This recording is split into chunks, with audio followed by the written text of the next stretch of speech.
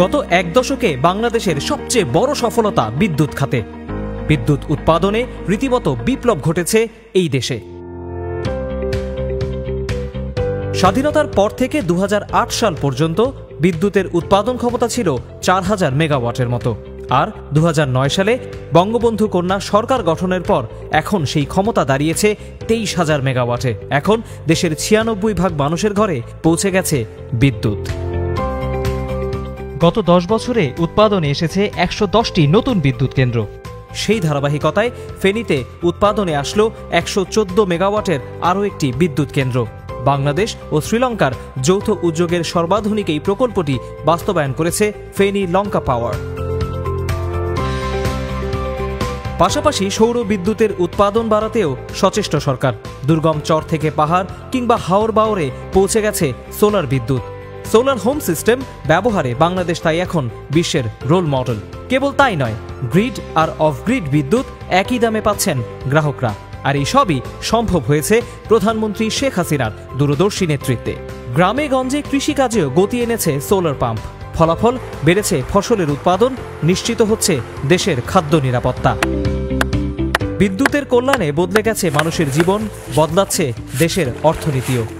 কুমিল্লার মনোহরগঞ্জের এই জহুরুলের কথাই ধরা যাক। স্নাতক পাশ করে ওষুধ কোম্পানিতে চাকরি শুরু করেছিলেন তিনি। সেটি ছেড়ে নিজের একটি পুকুরে মাছ চাষ শুরু করেন তিনি।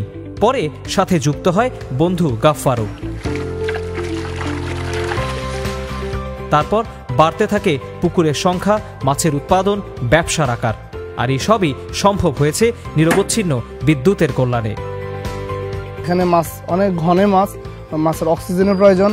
আর এই অক্সিজেনের জন্য প্রয়োজন হলো বিদ্যুৎ। সার্বক্ষণিক মোটর বিদ্যুতের প্রয়োজন। তো মোটর দিয়ে আমি অক্সিজেন তৈরি করি। তখন অক্সিজেন যখন ফরওয়ার্ড করে তখন তো আর ওই যে সবগুলো সবসময় ওষুধ দিয়ে পারা যায় না। এই জন্য আমাদের মোটর প্রয়োজন। আর মোটর প্রয়োজন হলে বিদ্যুতের প্রয়োজন। 100% বিদ্যুতের কারণে আমি আজকে স্বাবলম্বী, বেড়ির চাষে, মৎস্য চাষে স্বাবলম্বী। আবার জামালপুরের মাদারগঞ্জের সেলিম এখন রীতিমতো এক অনুপ্রেরণার নাম। চাকরির পেছনে না ছুটে নিজেই গড়ে তুলেছেন এই রাইস মিল। নিরবচ্ছিন্ন বিদ্যুতের কল্যাণে এখন বেড়েছে চালের উৎপাদন, তৈরি হয়েছে অনেকের কর্মসংস্থান। 200 মণ ধান আমরা 12 ঘন্টায় আপনার ভাঙাতে লাগতো আগে বাংলা মিলে, এখন 2 ঘন্টায় সেটা হয়। আমাদের এখানে কোনো লোডশেডিং নেই, আগে লোডশেডিং ছিল। এখন মোটামুটি সংস্কার কাজ ছাড়া কোনো সময় বিদ্যুৎ আর কি বন্ধ থাকে না। এরকম অসংখ্য সফলতার গল্প এখন দেশের পথে প্রান্তরে। এরই মধ্যে দেশের 234 উপজেলায় সব মানুষের ঘরে বিদ্যুৎ পৌঁছে দিয়েছে পল্লী বিদ্যুতায়ন বোর্ড REB। তাই আধুনিক জীবনের ছোঁয়া গ্রামেও। সহজ হয়েছে শিক্ষার্থীদের পড়াশোনা। দেশে বিদেশে যোগাযোগও এখন মুহূর্তের ব্যাপার সবখানে। এ দফা আরও 23 উপজেলা আসলো শতভাগ বিদ্যুতায়ন কর্মসূচির আওতায়। পরিকল্পনা মুজিব বর্ষেই সব উপজেলায় বাস্তবায়িত হবে অনন্য এই উদ্যোগ। কেবল উপজেলা নয়, এবার জেলাগুলো আসলো শতভাগ বিদ্যুতায়নে।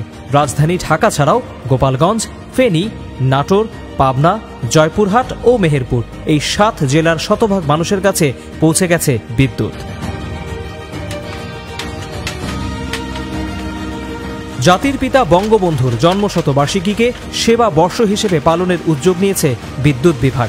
সেজন্য বছর জুড়ে প্রতিদিন 1 ঘন্টা বাড়তি কাজ করবেন এই বিভাগের কর্মকর্তা কর্মচারীরা। আর এভাবেই প্রধানমন্ত্রী শেখ হাসিনার উন্নয়ন অগ্রযাত্রায় গুরুত্বপূর্ণ অংশীদার হিসেবে পাশে ছিল, আছে এবং থাকবে বিদ্যুৎ বিভাগ।